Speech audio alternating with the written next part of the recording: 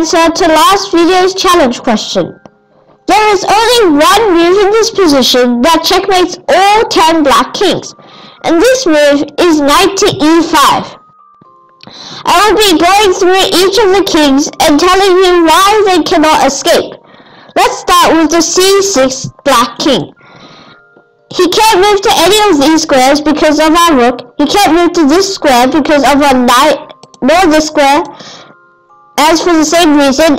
And these two squares are blocked by other kings, and this one is defended by this rook here on d2. Now the d6 king. The same thing happens. It is very similar to the c6 king. He cannot go here because the knight stops him. He cannot go here because the knight also stops him. And this rook is just so annoying and preventing his squares, stopping him from escaping. This black king over here can't move to c7 because of this same a6 knight that's guarding the c7 square, and he can't move to any of these squares that include c8, d8, and e8 because of that queen here. Now let's move on to the f7 king. He cannot go to any of these 5 squares as the queen is guarding all of them. Now the g6 king. As for the same reasons, the queen is guarding all of its escape squares besides the g5 square, which is being done by the f4 pawn. Now we do the f5 king. This square is being guarded by the queen. This square is being guarded by the pawn. The knight is being guarded by the pawn. The pawn is being guarded by another pawn. Now the g4 king. It cannot move to any of these squares because of the queen, and this square is guarded by the f4 pawn. These two pawns cannot be captured because this pawn is guarding this one, and that pawn is guarding that one. Now, the f3 king. Notice that if he would try to go to e4, the sneaky bishop on b1 would stop him. And these squares are all controlled by the rook. Now the e3 king. How could this king possibly be checked? Well, if you paid attention in my video, during my video, Chess in Progress, at the video about discovered checks, you would have realized that there is a rook here on b3 that checks the king. These squares are guarded by this d2 rook. This square is guarded by the b1 bishop, and these squares are both guarded by the rook. The rook is then guarded by the bishop, which cannot be touched by any of the kings. So therefore, all 10 kings are checkmated. Now, today I will be telling you about some ways to checkmate using pieces in the endgame, where your opponent has a lone king and you have either, let's say, a queen or a rook or 2 rooks.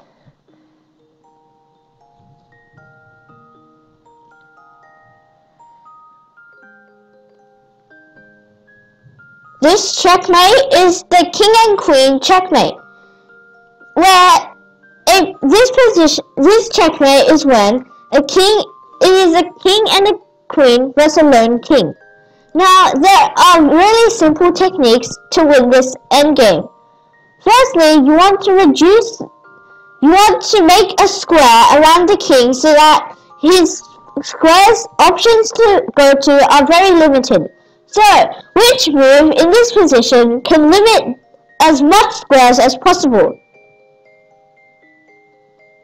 I hope that you found that queen to d6 would have been an excellent move. This move makes a box around the king, which then means that the king cannot ever leave this box unless the queen goes away. Another key thing to remember in this particular endgame is that you should aim to almost always put the queen a knight's jump away from the king. This way, the queen of course cannot be captured, and it also limits the squares a lot. Now, he has but one move in this position, which is king to f7. Now, he moved here. In this endgame, the queen usually follows the king to limit even more squares. So, white should play queen to e5. Now, let's see the squares he can move to. Okay, there's 9 squares he can go to. And compared to last position, where he had 8 squares. This sometimes happens though, but we have limited his options by a bit, because when he goes here, we tighten it up. Sorry, when he goes here, we can tighten it up more. Now the box is like this. If you're ever black, try not to go to the edge, as there usually will be trouble. Now when he goes to g7, we follow him and go to f5. Still a nice jump away. And now he doesn't want to go to g8 because that's on one of these squares. So, and there's no other way to avoid it. So when he plays a move like king to h6, we can seal that king in the corner. On the edge. By playing queen to g4, the king cannot ever leave this part. Unless, of course, he is cheating. Now he is forced to do king h7. You can be safe and follow the king once more, but only this once. This part is very crucial. After you play queen g5 in this position, and he is forced to play king to h8, in this position, never follow the king again. If you play queen to g6, notice what will happen? It will be a stalemate, as it is black's move. He cannot move anywhere. He is not in check, and he doesn't have any other pieces that can move. So, in this position, you should get your king over to help checkmate. And let's play a move like king to f2. Get our king closer. Now, usually you don't want to get your king on like the edge where the king is, the other black king or white king in some positions. Now, when he moves to, you can move the king to f3. Then when he moves back to h8, he is forced. Notice. Then we move closer. King to f4. King to f5. Now we do king to f6. After he plays this, there is checkmate in one move. Can you find it? This checkmate is very simple. We can simply play queen to g7, checkmate. And the game is over. Now I will be showing you 2 rooks checkmate.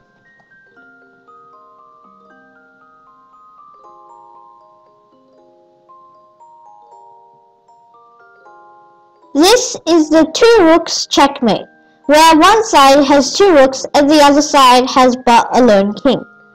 Now this technique is usually sometimes called the rook roller. Now the purpose of the rook roller is to one rook controls a file and the other rook checks it to force the king onto that file, where another rook comes and forces him to the following file, and so on until he is checkmated. But sometimes black king can delay the process. For example, when you play rook to c2, and notice this rook is guarding all the squares. Well, in this case, the king is as well, but he has to move to the d file. Black's smartest move here would probably be king to d3. Now, notice that white cannot play rook to d1 now, as the black king can simply just take the c2 rook, and the checkmate will be delayed further. So we move it to either c7 or c8. It just has to be really far from the king. Now, here, black would want to delay the process even more by playing king to d2. Now we can't play rook to d1. So, we move far away from the king, and then we can check on the next move. So he starts chasing us again. After we play rook to d8, he's forced to the e file. After we play rook to e7, he's forced to the f file. Then after rook to f8, he goes to the g file. Now again, we can't play rook to g7 as he will take, so we move far away. Now when he plays that, attacking a rook, we go to f2. And notice, he'd probably already realized it's too late, but let me just show you what will happen if he does try chasing up. We play rook to d1 check. When he goes to the h file on the edge, we play rook to h2 checkmate. This rook is guarding these squares, and this rook is guarding these squares, so he has no squares to move to, and therefore it is a checkmate. Now this endgame was made by two rooks. What if I magically removed one of them and made the position a rook and a king versus a lone king? This will be my next example.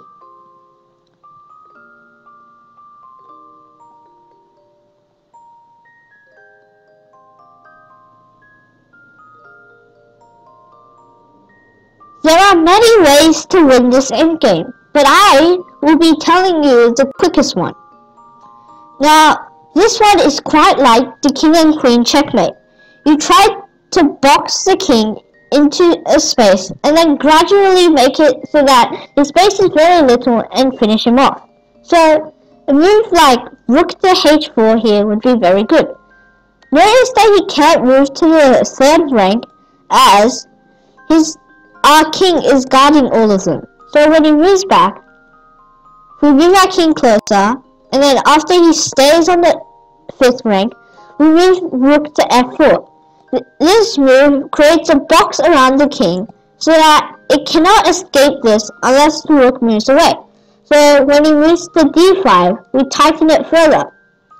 Now, the trick of this position is to tighten your rook when possible. Tighten the box when possible. If not possible, then move your king closer so that it is. Now, these two moves don't really matter which one you play. Let's just pick d6. Now, we can't make the box even smaller now, as the black king can simply take, and it will be a draw. So, we'll move our king closer to f4. Now, when he goes to d5, there's no point on playing rook to e5 as you'll just move to d4, so we'll move our king even closer to f5. When black moves back, we can finally tighten the box with rook to e5. Now, when he moves king to c6, tightening the box is no longer possible, so let's move our king closer. We play king to e6. After he plays a move like king to c7, we can tighten the box by playing rook to d6. Now when he does king to c6, we play king to e5. Now, why would we do this? Didn't we already go to this position, except that it was white to move in this position? Well, yes, but this still works. When the king moves to c7, we can play rook to d6. Then after he goes to b7, we move closer with king to d5. So he plays king to c7, we play king to c5. Then when he is forced to move to either of these squares, his best option would probably be to b7. Then we tighten it further with rook to c6. Now, his best choice is to a7, where we play king to b5. Then, he will play king to b7. Now, there is a really sneaky trick when this happens. The rook is controlling this file, and he cannot move to any of these squares.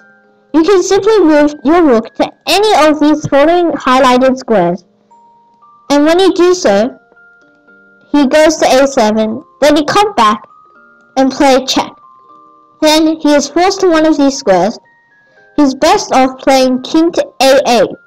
Then we play king to b6.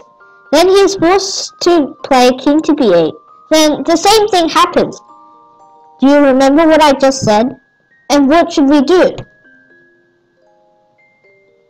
Well, we could move our rook to any of these highlighted squares and force checkmate.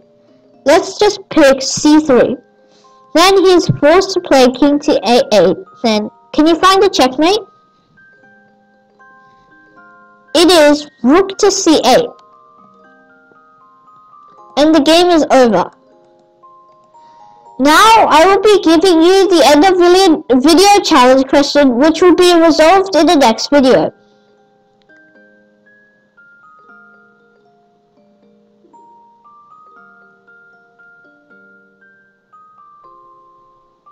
Here is the end of video challenge question.